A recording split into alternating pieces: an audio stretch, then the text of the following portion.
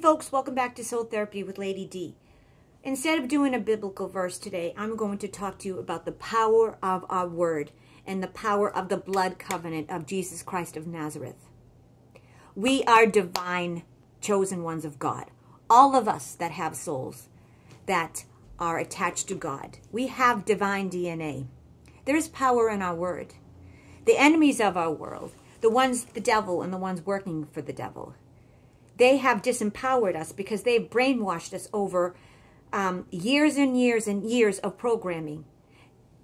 They have tried to convince us that we are disconnected to God and our source, that God has forsaken us, that we are powerless, and that they have all the power over us. We are not slaves. They do not have any power over us. We have the power of God, the Christ within. We have the power of our word. So how do we protect ourselves from evil? How do we protect ourselves from being influenced negatively by evil forces? Very simple. We use the power of our words. We say, I rebuke all evil. If you feel that something has attached itself to you or that something ungodly is around, you just say, I, through the mighty power of Jesus Christ, I rebuke you. I banish you from my heart, my mind, my soul, my body, my family, in all spaces of time and space, in all dimensions. I banish you in the name of Jesus Christ. If you feel ill, or if someone has fallen ill, you say, me, or my husband, or my son, my daughter, in her name, I pray in the mighty name of Jesus Christ that this disease is gone. My body is God's body. My life is God's life. And the healing power of God that created me from a cell knows all the processes of my body and is healing, restoring, controlling all the processes of my body and restoring me back to perfect health.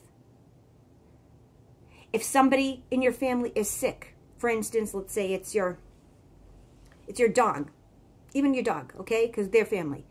You say, my dog Fido is known in divine mind. My dog Fido is a divine being that is loved by God. God knows Fido. He knows all the processes of his body. And the healing presence of God that created Fido is restoring him, healing him, controlling all the processes of his body so he is restored to perfect health. For his life is God's life. His body is God's body. And the healing presence of the Jesus Christ, our Lord, has restored him to perfect health. So be it. Thank you, Lord God, in the name of Jesus Christ.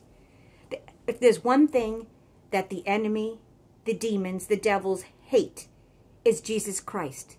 If you ever feel that there's evil around you, if you ever feel disempowered, you say, I embrace my power in the name of Jesus Christ. I rebuke all evil in the name of Jesus Christ. If there's any entities in your house that you don't like, you say, all entities, I banish you in the name of Jesus Christ. You shall leave my house and never return in the name of Jesus Christ. You have no power over Jesus Christ. Jesus Christ is more powerful than you. I banish you from my heart, mind, and soul in the name of Jesus Christ. In the name of Jesus Christ. State everything in the name of Jesus Christ. They hate that. The devil hates that. The demons and the evil ones hate that. Because they know as soon as you say, in the name of Jesus Christ, you say Jesus Christ, they know that they're done, that they're powerless, because Christ is God, and Christ's power is so immense, it overtakes them. They cannot even be in the presence of Jesus Christ. Jesus Christ is more powerful than evil. Okay? So don't ever live in fear. Don't ever feel that you're powerless. You have more power than you know. pick up your Bible and read the word of the Lord.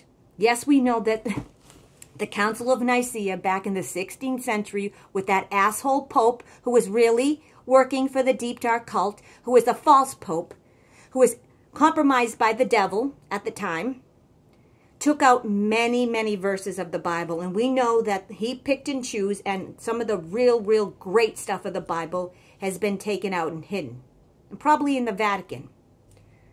However, like I said before, this is the closest thing we have to the Word of God. Okay? There's power in our words. There's power in our covenant with God. Jesus Christ died for our sins. He actually was in hell for 3 days. He went through hell, literally, and was there for us. Why? Why? So the devil couldn't do it. So he saved us, so we didn't have to do it. We didn't have to go to hell. Please don't be deceived and fooled that, you know, the devil's winning, the bad guys are winning. They're not. Let this all play out. Let us not think that we know better than the infinite creator that created us. For our small human minds can't even conceive the power of the Lord and what is really going on. For the Lord God has a view of this world and of all the dimensions that we can't even comprehend. God has this, and we are his children. So remember, if you're sick, you say to that, any illness, anything that's attached to me, that is making me ill in my mind or body, that is connected to evil, that is not of God. And we all know that anything that is sickly or any disease is not of God. It's energy, bad energy. You cast it out. You demand it out of your body, of your mind, your soul, your life. You banish it forevermore in the name of Jesus Christ. Okay, folks? I hope this helps. Please share this if you feel that it's good for you and that you like the word. Please join my channel, subscribe to my channel and hit the all notification button. I love you. God bless you. And don't ever think that the evil ones have any power over you. They don't. God is bigger and greater than all of them. I love you. God bless you. Praise the Lord.